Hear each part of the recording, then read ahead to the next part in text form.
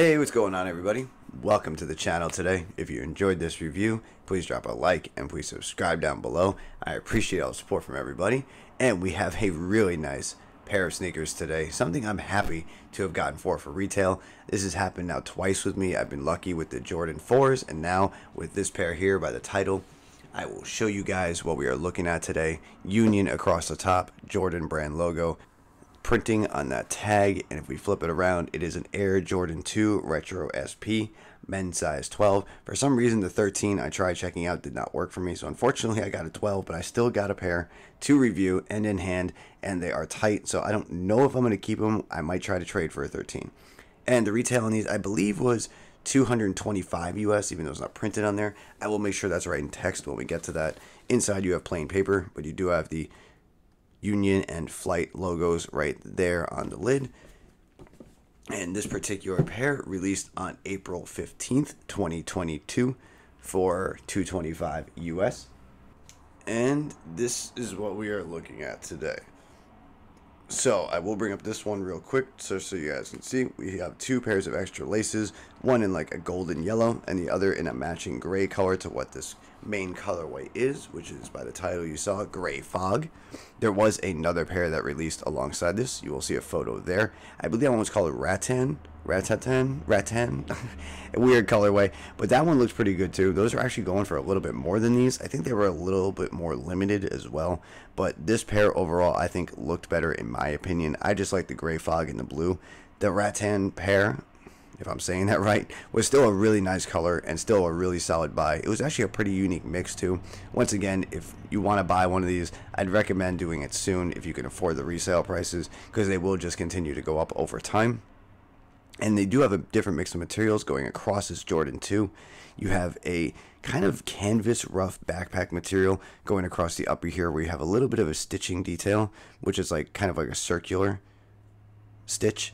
You have the Nike Jordan Wings logo on this kind of tag that's stitched over the lining of the shoe going to the interior, and that is stitched on over that, which is a weird little touch.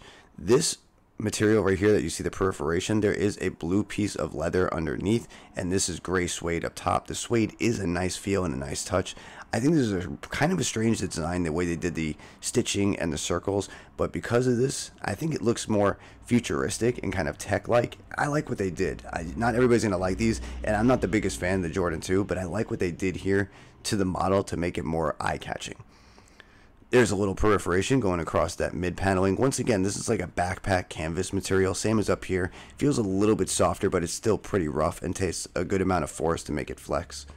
Suede going across the toe box here, so be careful where you live. All this material back here on the heel area going up to where my finger is here. So right below my thumb, going down, if you follow where my thumb is going, this is all suede material on the lower part of the shoe. So if you live somewhere where it's really wet, or if you wear these in the fall and it starts to snow, water will damage that material. Be very careful. There is an up close look at the blue, which is nice, kind of like ocean water blue. It's a little bit lighter. I like the way it looks on the gray. Once again, I think it's a solid color combination. Suede going around the eyelets right here, perforation on that canvas toe box, gray suede. There's a look at your medial side with the same detailing with the suede and the blue lining underneath. And if we flip it around to the laces, you can see they're kind of like a sail color white lace. You do have a nice rubber or a plastic eyelet overlay right here in that blue on both sides. UNLA tag in that golden yellow right there. You have a yellow Flight Jordan tag up top. It is a pretty stiff tag. It's not your normal leather tag or something like that. It almost feels like a really hard, like lithograph paper. Very strange. Your canvas materials underneath on the tongue is the same you would see right there on the side. Exposed foam on the tongue, and you have a really nice leather underlay.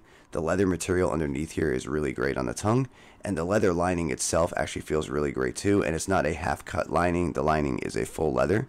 So if we take a look here, you can see the leather lining goes all the way down. So I like when they do that and they don't half-ass it and they bring it out like halfway, or they just do the top like inch. They actually line the entire leather down to the insole, which is nice.